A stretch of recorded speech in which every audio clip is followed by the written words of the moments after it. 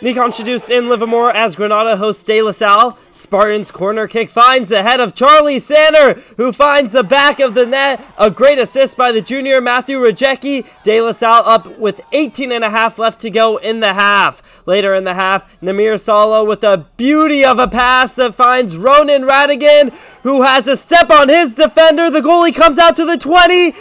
But misses it. Ronan gets past him, has an open net goal! De La Salle takes a 2-0 lead right before halftime. Second half, Granada with an opportunity, getting a great shot on goal, but making the diving stop is De La Salle keeper Diego Heredia, making the save to keep it a shutout as De La Salle hands Granada its first loss of the season for sole possession of first place in the East Bay League.